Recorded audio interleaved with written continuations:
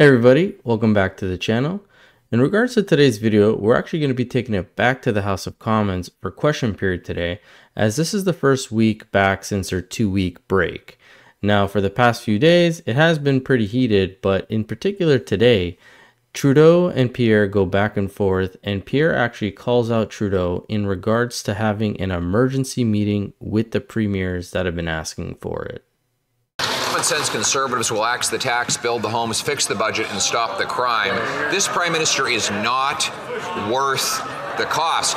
Indeed, his carbon tax, which the parliamentary budget officer has proven costs 60% of Canadians more than they get back in rebates, is now opposed by 70% of Canadians. Everybody understands that the tax is driving people to the food bank. That's why 6 premiers, including the Liberal Premier of Newfoundland and Labrador, have asked for a meeting. Will he agree to a televised carbon tax conference if he's so sure of himself on this issue? The Right Honourable Prime Minister. Parliamentary Budget Officer has confirmed that 8 out of 10 families across the country get more money with the Canada Carbon Rebate attached to the price on pollution than it costs them. That's $1,800 arriving for a family of 4 in Alberta. It's thousands of dollars right across the country. These are things that are helping people with the high cost of living and groceries at the same time as we fight climate change. But Mr. Speaker, what would be also helpful is if we were able to deliver the doubling of the rural top-up to put hundreds of dollars in the pockets of Canadians, but the Conservative Party is blocking the legislation to double the rural top-up. The Honourable Leader of the Opposition. Mr. Speaker, that is mathematically impossible, given that the NDP Liberal government has a combined majority and can pass anything it wants, which is exactly why we're in such a mess today as a country. After 8 years, this NDP Liberal Prime Minister is not worth the cost, and that's why the Parliamentary Budget Officer confirms 60% of Canadians are paying more in carbon taxes than getting back in rebates. But why doesn't the Prime Minister, if he believes the contrary, why doesn't he have the courage to sit down in a televised and open forum and have a carbon tax conference with the premiers? The Right Honourable Prime Minister. We did sit down with the premiers 8 years ago and established the Pan-Canadian Framework on Climate Change that both puts a price on pollution and puts more money back in the pockets out of 8 of 10 Canadian families in the jurisdictions where the federal backstop applies. That is a way of both fighting climate change and helping with affordability. Now, not only are the Conservative Party counting on taking away those Canada Carbon Rebate checks, they're arriving this coming Monday on April 15th. People will see in their bank accounts the Canada Carbon Rebate that puts more money in their pockets ahead of the costs associated with fighting climate. The Honourable Leader of the Opposition. Mr. Speaker, he met the premiers in 2016. Since that time, he's broken the promise he made them. He said the tax would only go up to 11 cents a litre. Now, he admits it will go up to 61 cents a litre. He said the tax would make people better off. Now we have the Parliamentary Budget Officer's report, which confirms 60% of Canadians pay more than they get back. The Prime Minister said, and I quote in 2015, "Canadians need a PM who will meet with the premiers." What happened? Now, before we get back to Trudeau and his terrible answer to this question, as Pierre states, the NDP Liberal have the majority of the votes. They can pass pretty much whatever they want, even though the Conservatives can put up a fight. And we saw that with the Conservatives putting forward the vote to call an early election, and the NDP, the Bloc, the Greens, some Independents, and the Liberals all voting against it. So the Conservatives have some power, but not as much as Trudeau's trying to make it sound like. But on the second half of what Pierre was talking about, this tweet that Trudeau put out where he said Canadians need a prime minister who will meet with the premiers. Now, I actually found that tweet, as you can see here.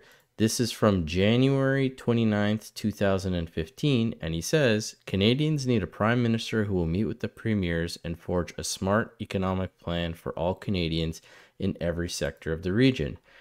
Yet, in yesterday's video, and now in today's video, he continues to say, oh, well, I met with them in 2016, so, I don't have to do it again, basically. And this is coming from the guy who back in 2015, in November, created this letter to the Canadian people saying that he was committed to set a higher bar for openness and transparency in Ottawa, as well as saying, I am committed to leading an open, honest government that is accountable to Canadians, lives up to the highest ethical standards, brings our country together, and applies the utmost care and prudence in handling the public funds, which we've seen is pure bullshit, because that hasn't been the case. And then we have the open and accountable government in 2015. Now, this tweet that he made was back in January of 2015. And then this whole website and whatever this government issued thing is, even his letter, this was all done in November of that same year. And this is the hypocrisy we see with Trudeau, because he has been everything but honest and transparent with the people, seeing as we've seen so many scandals that are coming out and corruption that's throughout his government. But let's listen to what he has to say to Pierre here. The Right Honourable Prime Minister.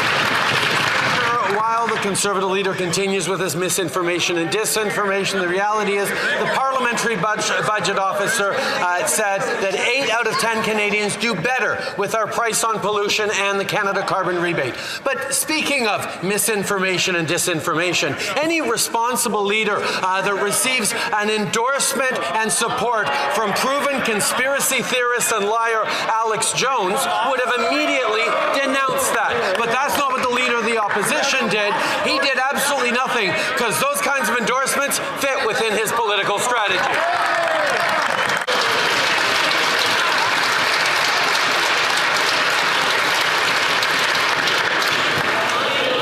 Now, this is how we know that the Liberal government is grasping at any possible straw, because just in yesterday's video, we showed how they're trying to circulate a gotcha video of Danielle Smith talking about the carbon pricing.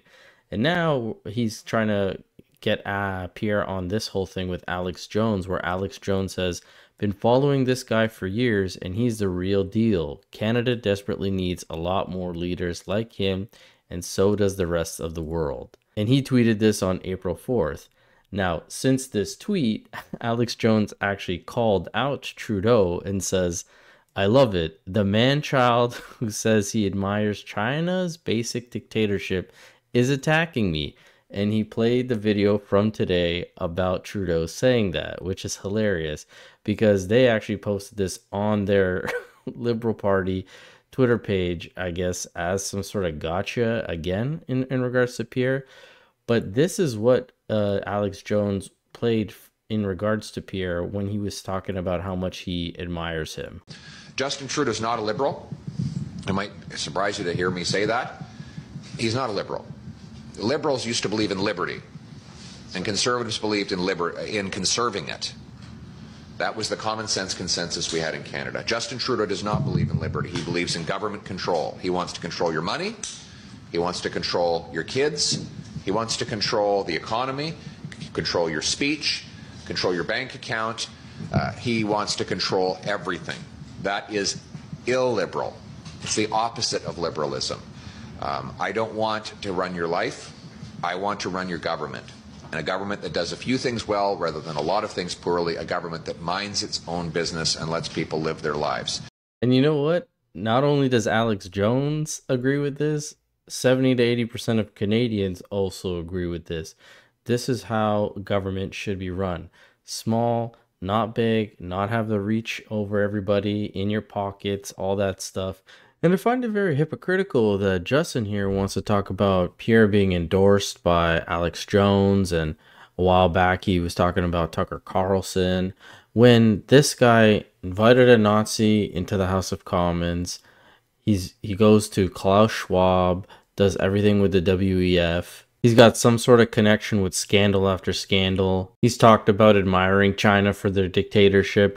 Like, this man has no place to talk about any of this. And there was actually a speech in the Senate today by one of the conservative senators that we've seen on the channel before, Don Plett, who for about an hour just ripped into Trudeau and how his legacy would be a legacy of scandals. I have a few words to say today on the speech from the throne, and in particular, Justin Trudeau's legacy, his legacy of scandals. Colleagues, we are now in the 9th year of Justin Trudeau's reign in power. While it will be up to historians to write some years from now what exactly should be remembered about him, I would like to take the opportunity to outline just a few highlights of the Prime Minister's legacy. Historically, the Liberal Party of Canada has always fostered a culture of nepotism and corruption. But the Trudeau Liberals are a special breed of Liberals. First, they are totally incompetent. So their many, many ethical breaches are a mix of goofiness, incompetence, and moral turpitude. The Trudeau Liberals are also special in their belief that whatever they do, even if it is unethical, is done for a higher cause. They truly believe they are above the law and that the ethics rules are only for mere mortals, not for them, the great justice warriors. Let me quote Andrew Coyne, who wrote in the Globe and Mail last December. Liberals have always been prone to being corrupted by power, but the current crop of Liberals are unique for being corrupted by their own virtue.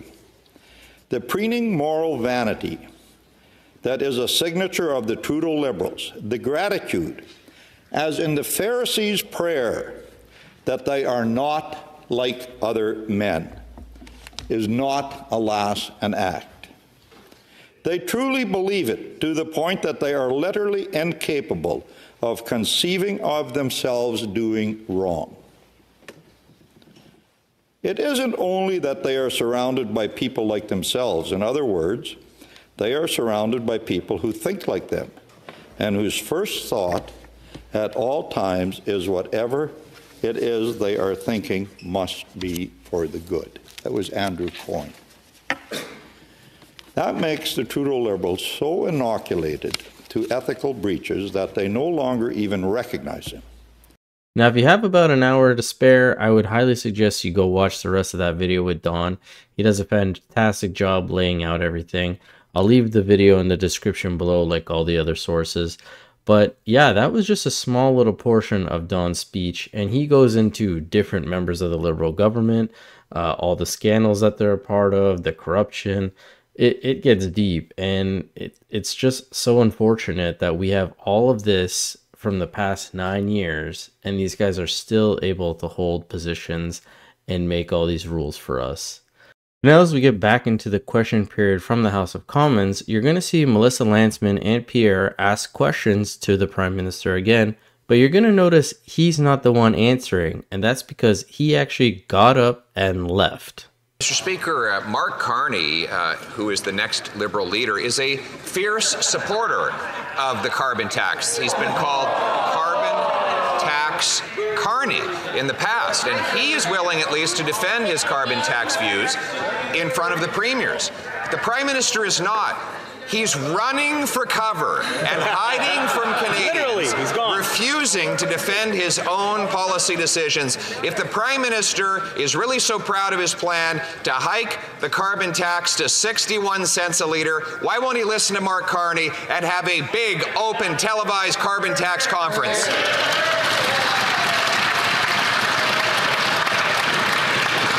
The Honourable Minister for Natural Resources. Thank you, Mr. Speaker. It's very interesting that the Leader of the Opposition seems so fond of Mark Carney these days, who actually, as you say, does believe in a price on pollution. Perhaps the Leader of the Opposition should listen to him. But it is important with respect to the premiers to know that the premiers have every right to submit a plan that actually meets the federal benchmark and put in place their own price on pollution. That is something that British Columbia has done. That is something that Quebec has done. Mr. Speaker, Premier Moe was actually here recently and testified before the committee. And what Premier Moe said is he looked at alternatives to the price on pollution. He found every one of them to be too expensive. This from a guy who has no climate plan, no...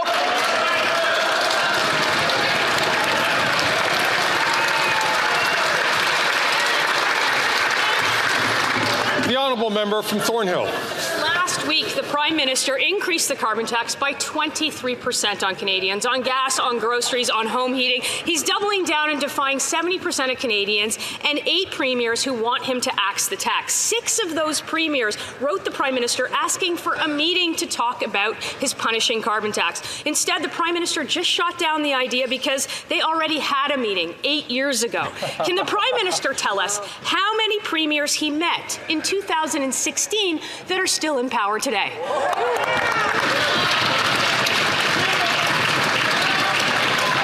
The Honourable Minister for Families and Social Development. Mr. Speaker, actions speak more than words. Our actions on this side of the House, over 750,000. I'm going to ask the Honourable Minister to start again because the Chair sincerely could not hear what the Minister was saying.